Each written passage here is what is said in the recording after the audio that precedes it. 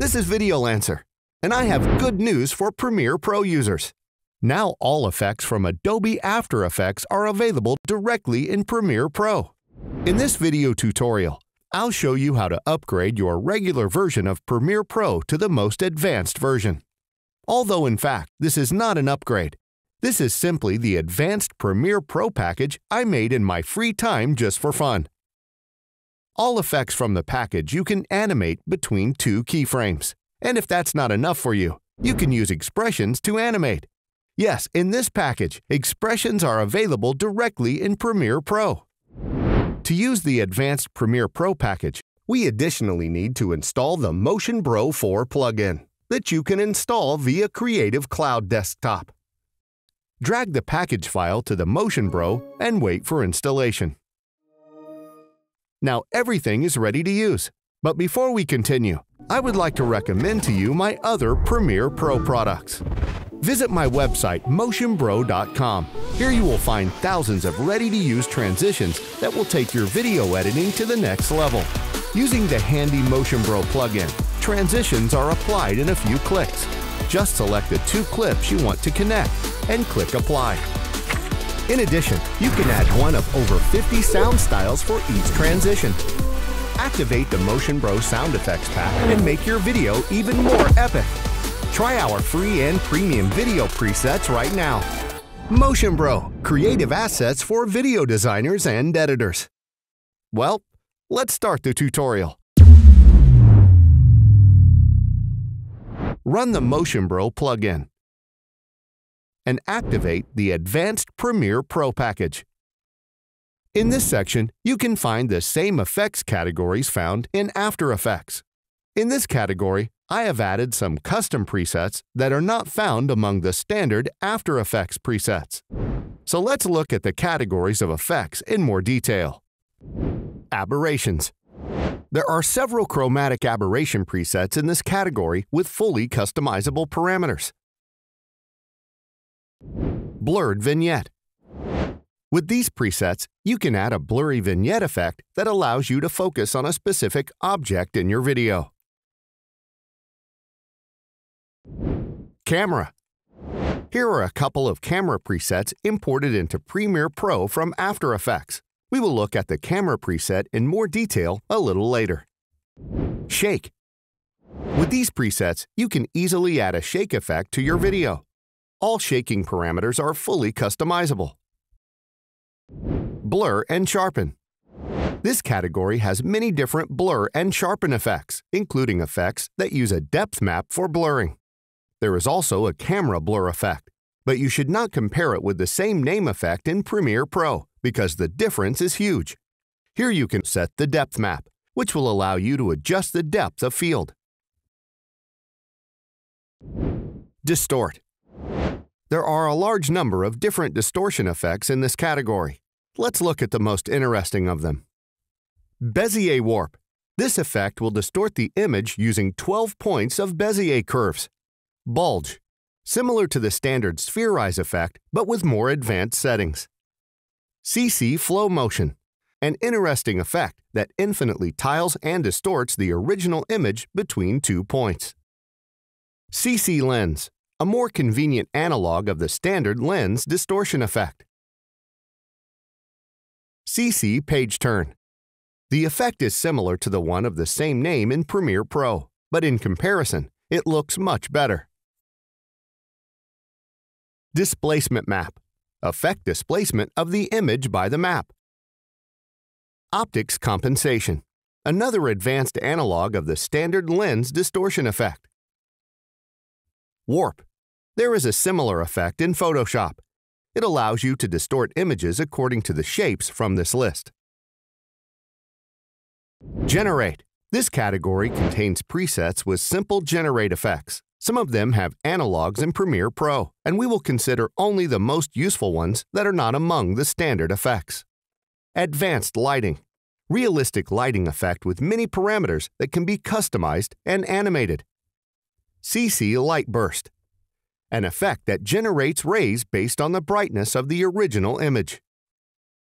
CC light rays.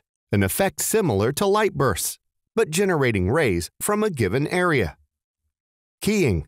This category can complement the standard keying tools in Premiere Pro. The most powerful of these effects is Key Light. I will talk about the possibilities of this effect in more detail in one of the following video tutorials. Perspective. This is a category of presets with perspective effects, such as 3D cylinder and sphere. Simulation. In this category, there are presets of various simulations. In my opinion, the most interesting of these effects is CC Particle World. Here, as a particle, you can use a custom image and then animate the particle flow using keyframes or expressions. Stylize. Most of the effects in the Stylize category are similar to the standard effects in Premiere Pro, but we will consider only the most interesting of those not among the standard effects. Cartoon.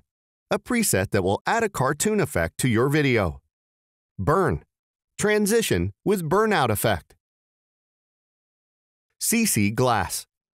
Liquid glass effect for your video. Hex Tile.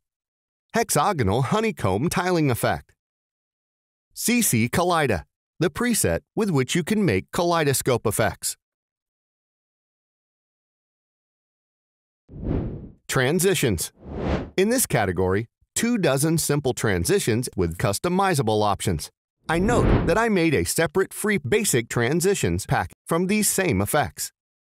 The transitions in this pack are completely ready to use, and you can apply them to your videos in one click. Next, I will show you how to use all these effects in your Premiere Pro project. To apply a preset, select the clips to which you want to add the effect and click Apply. To apply an additional effect on top of the one already added, select the preset layer and apply the effect on it. The bottom effect layer can be switched off. To customize the effect, open the preset sequence and select this layer here. Open the Essential Graphics panel. Here you can customize all available effect parameters. For effects with a similar point control, you can temporarily switch on this checkbox for convenience. Some presets may have by source or by map in their names. The difference between these two types of presets is that for presets by map, a custom texture is used. For by source presets, the same image you applied the effect is used as the map. In the Advanced Premiere Pro package, each preset is a regular MOGRT file converted from After Effects, and in this file, it is impossible to set keyframes for effects controls. However, I have developed a workaround that, despite the limitations, will allow you to animate the effects from the preset package. So, select the preset layer and go to the Essential Graphics panel. For effects that can be animated, there is an additional tab for animation settings. The value set here will be the starting keyframe of the animation. The value set in the Animation tab will be the end keyframe. If you try to change the value now, nothing will happen. For the animation to work, you need to select an animation preset from this list. Here are the most popular types of animation interpolation between two keyframes. If you select the linear preset, then the animation will be uniform from start to finish. The Ease In, Ease Out, and Ease Ease presets will smooth out the start and end of the animation. Smooth Ease presets will make the animation as smooth as possible. The Swinging preset will allow you to make an animation with a swing effect at the end. The Bounce preset animates objects with a bounce effect. And finally, Cubic will slow down the animation in the middle of the way. By default, the animation lasts 2 seconds, starting at frame 0. You can change the timing of the beginning and end of the animation using these two sliders. But first, for clarity, temporarily enable the Show Play Bar checkbox. Now, in the Program panel for the current parameter, this animation scale is displayed. The green scale is the range between two keyframes. This red marker is the time indicator for the current frame. This way, you can visually see where the animation starts and where it ends.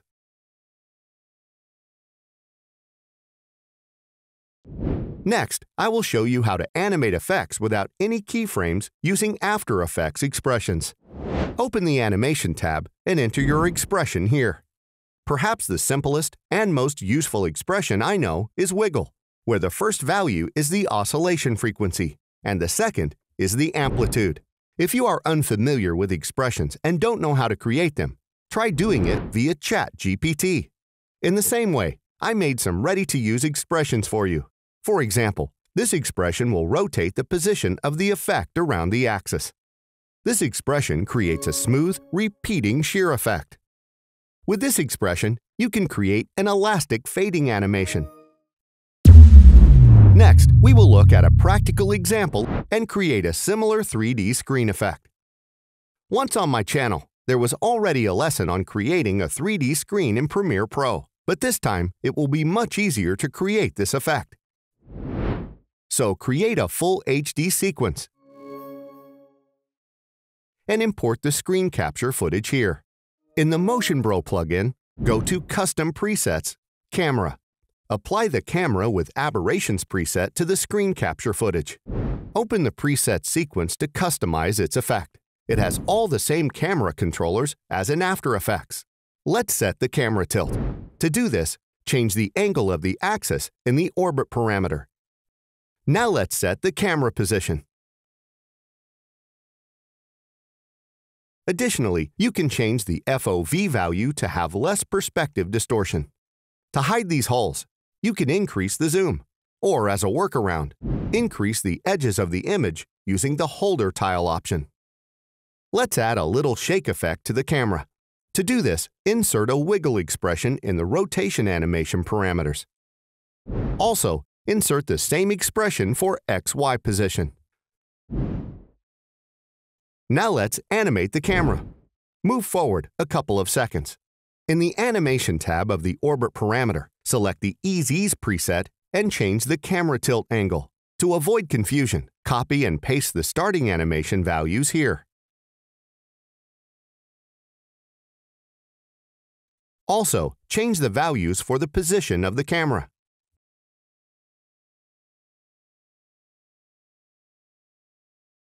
Let's move the animation a bit along the timeline.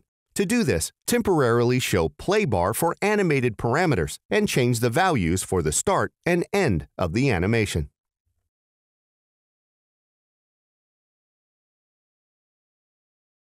Now let's add depth of field. Go to the DOF tab and enable it. Adjust the starting depth of field value. Then, also animate the parameters for the ending.